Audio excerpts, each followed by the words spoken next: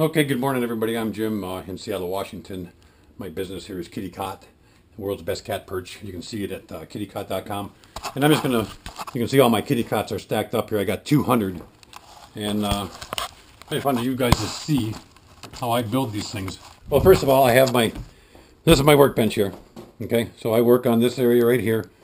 And I've got my kitty cots, or my fabrics. These are all my fabrics, and I have all my labels stacked with the label to the right-hand side. And then I've got my 90-degree fittings here and my T's right there.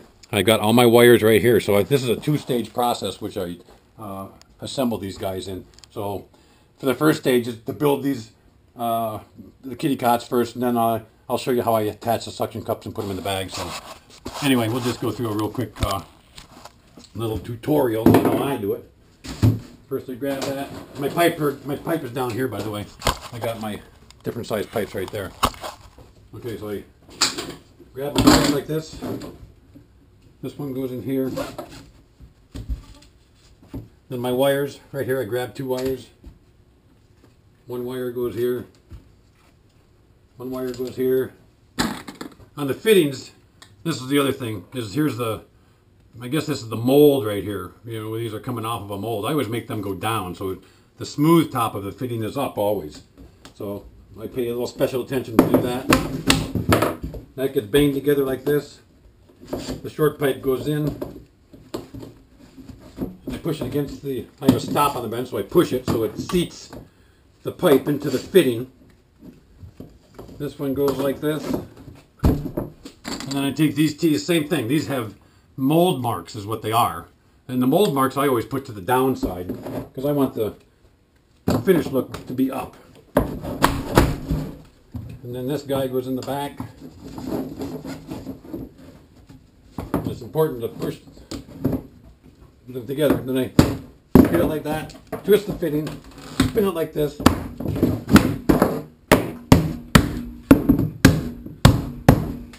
And usually you can hear by the sound of the mallet when your pipe is seated. And then I end up twisting the frame whichever way it makes it. You have to bend the frame a little bit so it sits flat on the bench. And then they go stacked up on top. So we'll go through it again. And I won't say nothing. You can just watch. Well, maybe I'll talk too, I don't care. A couple of wires. And sometimes you'll have raw strands of thread.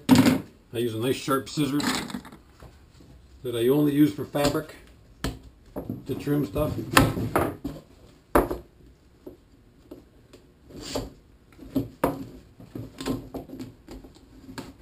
I'm just starting today, so I mean, once you get into the rhythm, you can rock and roll through this thing. You know, it's like when you're into production, you just know how to make it happen.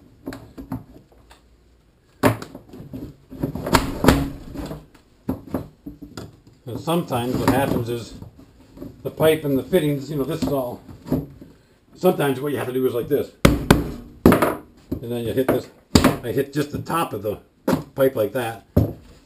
And sometimes what happens with a black mallet, you'll get a scuff mark on there. I've got a little bit of this, what do they call that stuff? You can just, oh, I forgot what they call that.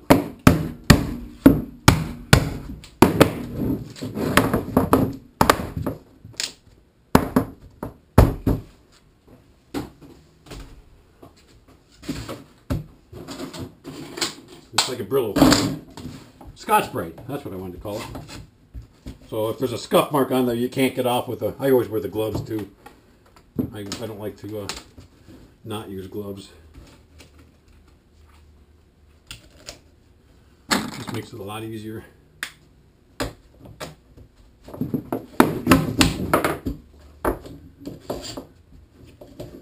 Rubber gloves.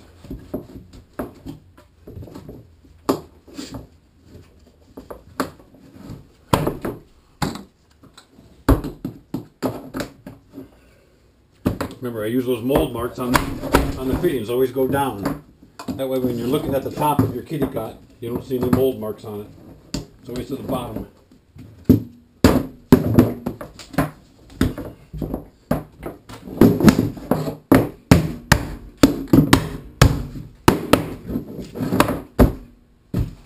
Good.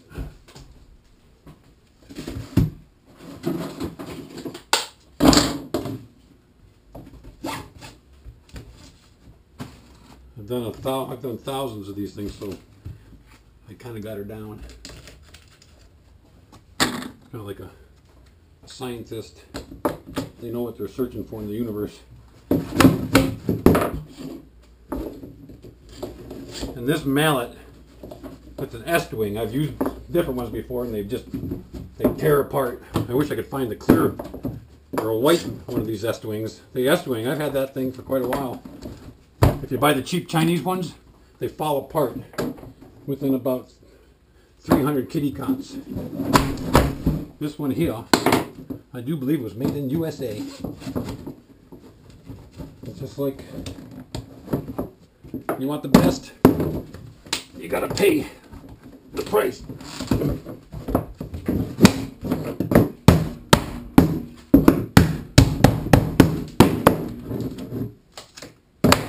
Sometimes they sit perfectly flat.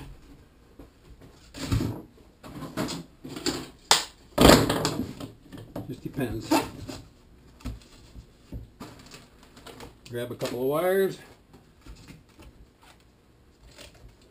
I never ever thought this kitty cot business would come to this, but it's cool that it has, because the cats love kitty cots.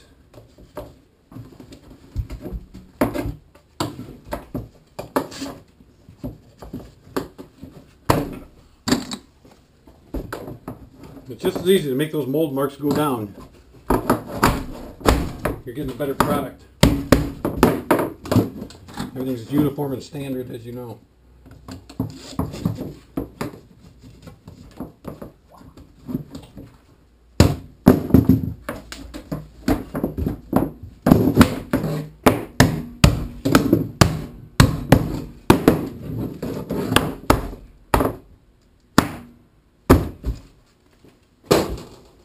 There you go. That's how I do that. Cool.